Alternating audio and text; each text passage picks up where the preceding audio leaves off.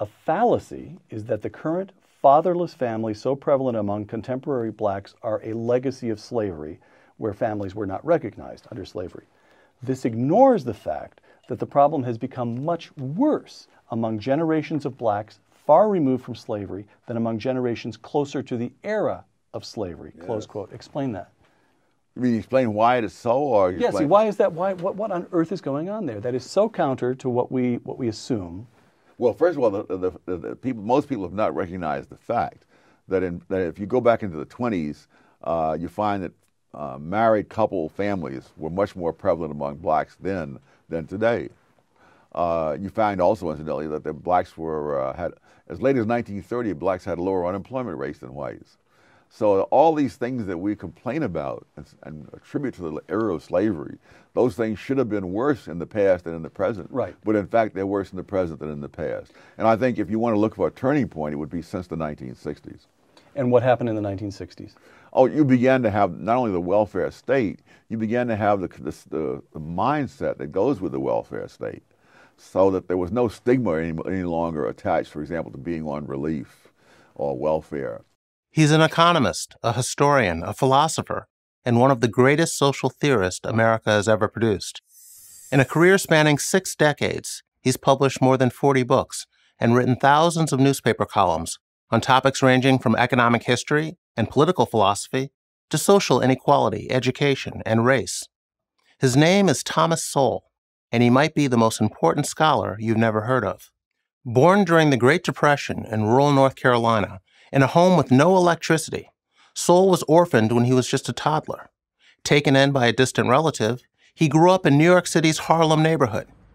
An unruly teen, he was obviously intelligent and obviously full of anger. The latter initially overwhelmed the former.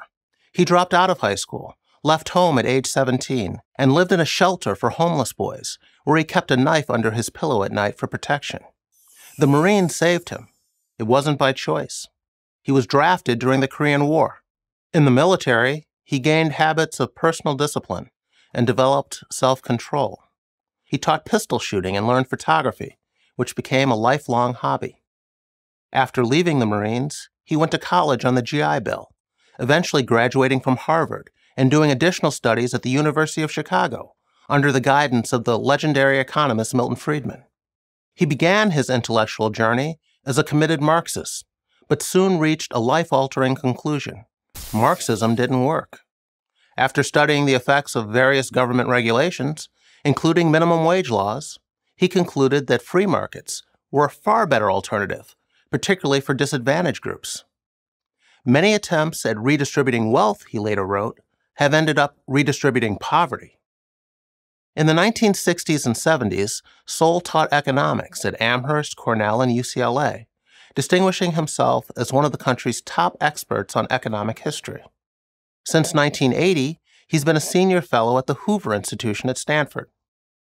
It was around this time that Sowell turned his attention to social theory and political philosophy, writing books like Knowledge and Decisions and A Conflict of Visions, which many consider to be his best professional work. He also began writing more about racial controversies, which is why he's not as well known and appreciated today as he should be. Sowell has been a vocal critic of civil rights leaders and of liberalism's misguided efforts to help the black poor. His targets over the decades have included welfare programs, racial preferences, multiculturalism, and opposition to school choice. Sowell brings the same empirical approach to writing about social policy that he brings to writing about economics. His focus is on the facts and the evidence. The actual results of a policy matter much more to him than the good intentions of politicians and policymakers. This is perfectly captured in his concept of stage one thinking. Liberal politicians propose expensive policy solutions and never ask the only questions that really matter. What are the long-term costs and consequences? In other words, what happens beyond stage one? By the time these costs and consequences fully manifest themselves, and they're usually disastrous, the politicians who originally set the policies in motion are long gone. They've derived all the political benefit and paid none of the cost. In books like Race and Culture, Sowell has demonstrated racial preferences are counterproductive, that political power is not necessary to advance economically. and that racial discrimination cannot be used as a blanket explanation for disparities in employment, education, and income. He's also shown how a racial or ethnic group's self-development, acquiring certain attitudes and behaviors, has far more bearing on economic advancement than how a group is treated by society at large. The Chinese in Malaysia and the Jews in Eastern Europe are among many examples of minority groups who have risen economically, despite being the targets of bias and discrimination. To those who use racism as an all-purpose explanation for racial inequality, Sowell's views have made him a pariah.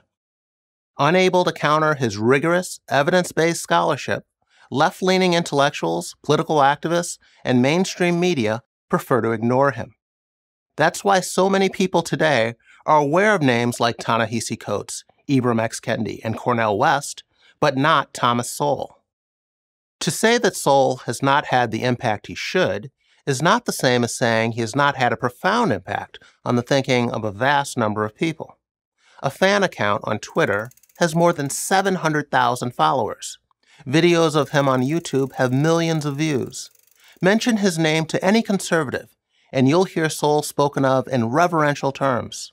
Indeed, he matters today more than ever. That's because we're still debating topics he's written volumes about, like social justice, slavery reparations, and critical race theory. And Sowell matters because he's that rarest of species, a brave and honest intellectual. We need 100 more just like him. I'm Jason Riley, Senior Fellow at the Manhattan Institute and author of Maverick, a biography of Thomas Sowell, for Prager University. Thank you for watching this video. To keep PragerU videos free, please consider making a tax-deductible donation.